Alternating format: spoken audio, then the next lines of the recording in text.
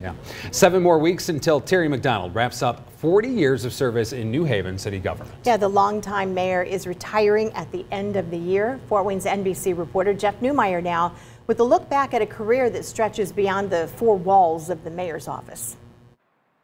As I filter through my files in my desk and sorting and filing and recycling of things, is becoming quite real. December 31st and the end of his time running New Haven city government may not be far away, but the road to get here has been long and winding. McDonald started with New Haven in November 1979 as a shift medic. A few years later, he joined the city police force. Then in 1999, he was talked into a run for mayor. His 20 years in charge has seen the city population grow to nearly 16,000 people.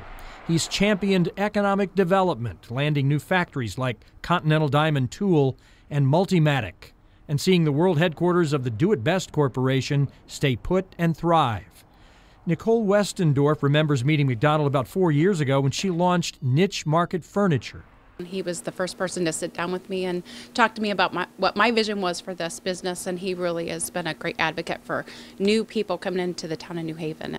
One of the challenges Mayor McDonald may not have completely conquered is figuring out a way to work around the railroad downtown. Railroad tracks run right through the middle of town, and this routinely brings traffic to a screeching halt. McDonald says the conclusion, after exploring the idea of a project to beat the trains, just not economically feasible nor practical. You know, to have a railroad underpass in downtown New Haven would have wiped out downtown businesses, and you just can't do that. He knows after 20 years on the job he has critics, but he believes he's carried out his duty the right way. It's really easy to get elected if you don't do anything. Don't raise taxes, don't, do just enough to make people happy and think you're doing something.